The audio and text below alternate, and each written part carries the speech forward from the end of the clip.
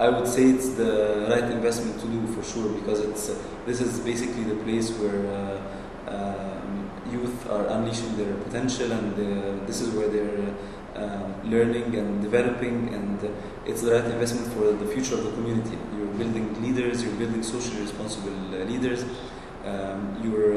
You're definitely also entering a worldwide, one of the largest, if not the largest, youth network. So the exposure also is great among a lot of countries, among a lot of social classes in our community, and among different sectors, whether it's the educational and university and higher educational sector, or the corporate sector or the government sector. So I think also it adds a lot to your credibility as a partner, because you're investing with this credible organization.